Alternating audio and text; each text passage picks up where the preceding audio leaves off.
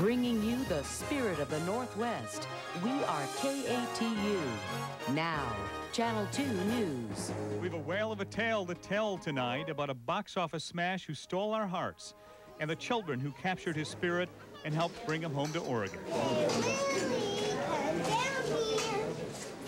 Good evening, everybody. I'm Steve Dunn. Jeff Gianola is off tonight. And I'm Julie Embry.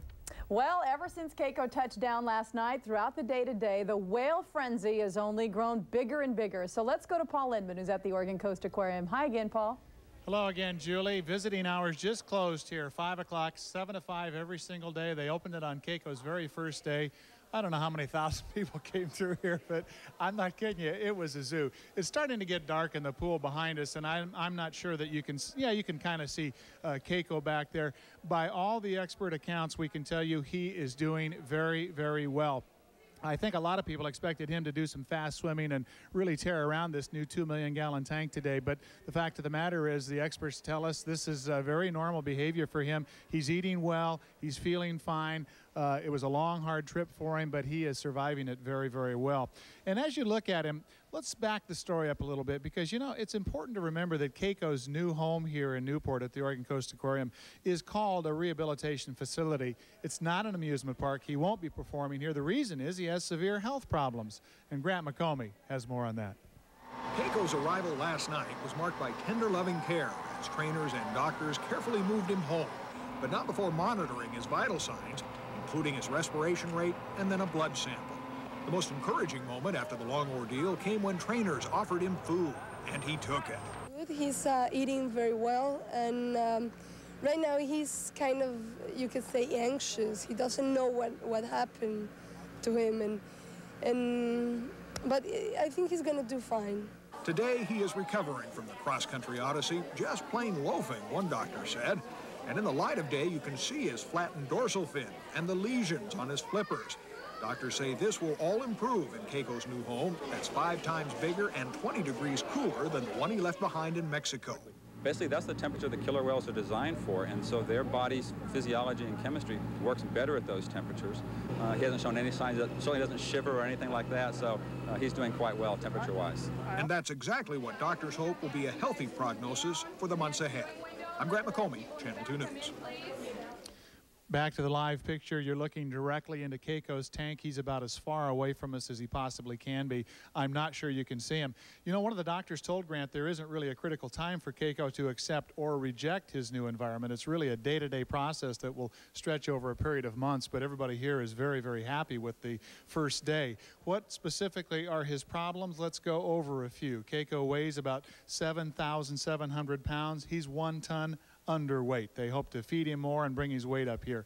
He has skin lesions caused by limitations placed on his previous environment. He has digestive troubles. His muscle tone is not great because while he was a performer down in Mexico City, he didn't get enough activity. And finally, he has a fallen dorsal fin, and the experts say this is due most likely to all the surface swimming he's been doing and the one direction swimming he's been doing. Here, he'll be able to go underwater. He's done that a few times today. And of course, he'll be able to swim in any direction he likes, even when he goes into the medical tank. So those are the things that they'll be working on while he is here and as the experts consider returning him to the wild, and they will begin to make that call in about 2 years from right now. As for the Oregon Coast Aquarium, you may not know that more than 500,000 people visit the Oregon Coast Aquarium every year. But now with Keiko here, it looks like the sky's the limit. He's already drawing huge crowds to Newport. We saw that all day long. And as Victoria Fung reports, Keiko's making quite a splash in the local economy. Go. Keiko. Well before the Newport Aquarium opened this morning, crowds packed the front entrance, hoping to be among the first to see Keiko. Once inside, visitors got an underwater glimpse of a lifetime. Can you see him? Can you see him? Oh, looky. Oh, wow. Come on, go down and dive. Come on. And he'd keep on cruising by, checking out his new surroundings and giving spectators like 5-year-old Ben Hantho a real thrill. I like whales like the size like that. But all the wild excitement over Keiko isn't just here at the aquarium, but all over the town of Newport, where people are expecting this orca to bring in a whale of a lot of business. Merchants in this small fishing town say Keiko mania will mean big profits. The owner of this tiny cafe has had to hire more workers. She expects business to jump 60%, all because of Keiko. Yeah, he's going to be real good for business. He's going to be real good for Newport. And local hotels see big bookings ahead for Keiko tours. We've been doing great. I mean, it's wonderful. The town is up for this. And tourism, we hope, will thrive from this. It comes to $75.54. Then there are the souvenirs whale lovers are scooping up in short order. The T-shirts, stuffed toys, the puppets. Fans just can't get enough. And they especially can't wait to see Keiko. In Newport, Victoria Fung, Channel 2 News. Okay, thanks a lot, Victoria. We know that thousands of you are planning trips down to Newport in the weeks and months ahead to see Keiko. And we want to give you an idea of what it's going to cost when you get down here to the Oregon Coast Aquarium. The cost is $8 per adult, $7 for seniors 65 and older, $4 for kids age 4 to 13, and those under 4 admitted free. There are annual memberships as well. And I want to tell you, I spent some time in the gift shop today, and the prices there are very reasonable for an attraction of this quality. So it's just a delightful place to visit. There's some daytime video from up top. The camera that we've been following. Oh, that's right now, I'm told. That's a live picture. Okay, thank you very much.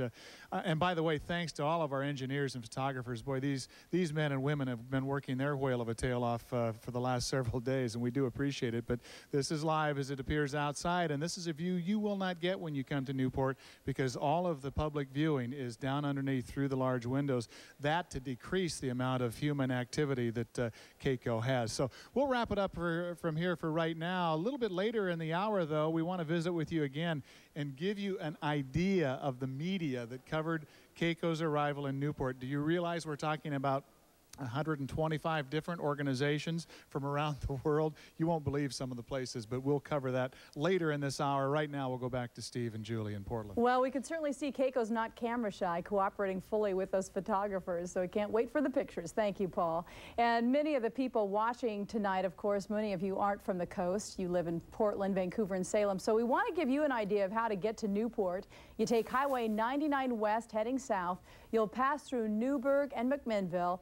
When you get to Lincoln City, you want to turn south on Highway 101. Newport is about 20 miles down the highway, so then follow the signs to the aquarium. And you don't have to go all the way to the coast to experience Keiko mania. You can find it in the Portland area as well. So coming up a little later in this newscast, we'll show you the pressing problem of keeping up with Keiko's popularity. And you'll also meet the person who has this license plate. What do they think of all the attention Oregon's new orca whale is getting? That's coming up later. Let's look outside right now and see who we have.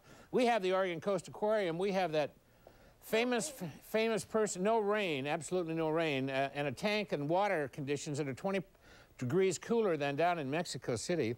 I was wondering about Keiko. If they do, in fact, want to turn him loose in the wild one day after 2 years, wouldn't they in this aquarium start feeding him fish live? I mean, in the tank where he has to go get his own for practice? That's just a question we'll have to ask Mr. Lindman. See, they're hand feeding him now, but, you know, okay. Bringing you the spirit of the Northwest, we are KATU. Now, Channel 2 News. Well, Keiko is feeling right at home in Newport after his big splashdown at the Oregon Coast Aquarium. Welcome back to Channel 2 News. Here's what's new at 5:30 tonight. Well, Keiko's popularity is worldwide, but he's really making a name for himself at his new home here in the Northwest. As Bob High reports, Keiko mania is catching on, and that has some local companies playing catch-up with demand. Keiko's popularity is making a huge impression at Northwest Portland's Goldsmith Company. They've already printed thousands of Keiko shirts, hats, even water bottles. Now that the whales arrived in Oregon, they're swimming in a sea of demand for more. I think when Keiko was still in Mexico City, people really weren't sure about what was going on. And once he's here, I mean, we've been getting a lot of phone calls and response has been tremendous. Fred Meyer stores have been shipping Keiko t-shirts to the coast because demand in Portland hasn't been that strong. They also stock, believe it or not, Keiko root beer. We had a good push on it at the beginning, and of course during the winter months there's not too much of a heavy call for pop in general. And but now that the animal is here, I believe it'll take off. Tens of thousands of these Keiko adoption kits have been sold by PetSmart stores. Most of the money goes to the Keiko Foundation, and kids get Keiko information. They get to learn about the orcas. They get letters sent to them. They get posters and all kinds of neat things like that. Not quite as neat, though, as Renee Ewan's license plate. She has hopes Keiko's celebrity brings with it two things. I think public awareness and also the biologists and mammalists, I guess you call them, learning how to transport orcas and whales in general from maybe not so good situations to better situations. Renee hopes Keiko can someday enjoy the kind of freedom the rest of us have. In Tigard, Bob Hott, Channel 2 News. And if you want to donate directly to help in Keiko's care, you can donate to the Oregon Coast Aquarium or send a donation to the Free Willy Keiko Foundation. Here's the address, 300 Broadway, Suite 28 in San Francisco, California, and that zip code is 94133. If you donate at least $25, they will send you one of those Keiko adoption kits to share with your children or other youngsters you might know. Well, Keiko arrived yesterday, but this is the first day people could actually get a look at the famous whale. Paul Lindman, who knows a lot about whales, is at the aquarium in Newport. Paul, what's the reaction to Keiko there? Everybody loves Keiko, and what you're looking at right now, Steve, is the tank. His handler's up on top. We've moved on top, too, because once the exhibition closes at 5, it's dark through those windows. There's really not much to see down there. But the consent has been tremendous, and it's been unanimous. The people going through that room today and the people working with Keiko are in love with this whale on his first day here in Oregon. But you know who makes up the biggest crowd down here today? The media. Let me give you an idea of what I mean. You can't believe how many people have been here in Newport to tell the world the story of Keiko. We have seen crews today from Mexico, from England, from Australia, from Japan, even from Finland. 125 different news organizations, 350 members of the media have taken this story back to their homelands in every form imaginable. You know, one of the measures in our industry these days, the OJ trial, everybody talks about that as being the big media show. I talked to several people today who were, there's Grant McComey struggling over his work today in the satellite truck with Brian, his photographer. But anyway, those people that covered OJ said, hey, Keiko's bigger. There's more media here than we had in LA at the end of the trial. But this was the first day, as Steve mentioned, for people to really get inside and tour and see Keiko. It was absolutely wild here all day long, and let us give you an idea of what that was like now. It began early this morning. The aquarium opened at 10, but the line was out there beginning at 7:30, and even before then, long lines were formed at the door, and once people got in, they packed into Keiko's exhibit, most of them absolutely amazed about what they were seeing. Real good. I like this. I love going and seeing things. Isn't it fun? You've been waiting a long time, haven't you? And plenty of gift shop items on sale. The small stuffed Keiko at about $2.95 is the big seller down here. I got that directly from the cashier over at the gift shop at the Oregon Coast Aquarium as I was buying mine. So all things considered, I'd say it's a home run. For those of us in the media, it's such a pleasure to cover such a positive story that everybody feels so great about. Everybody here knows that because of the children, because of the backers, the Free Willy Foundation, and everyone involved here at the Oregon Coast Aquarium, good things are now happening to one orca whale. That's something to be feeling good about at the start of 1996. Steve, I'll kick it back to you. It sure has been fun. I'll bet it has. Let's mark that down. Keiko bigger than OJ. There you go. Thank you, Paul Lindman, Newport. Talk to you later on. We know lots of you are going to want to see Keiko, and here's how much it'll cost to get into the Oregon Coast Aquarium in Newport. It's $8 for adults, $7 for seniors 65 and older. Admission is $4 for kids between 4 and 13, and youngsters under the age of 4 get in free. There are also group rates available. Well, he's the biggest star in Oregon now. Lots of people want to see him. If you can't make it to Newport right away, here's another look at Keiko in his new home. We'll see you at 6:30.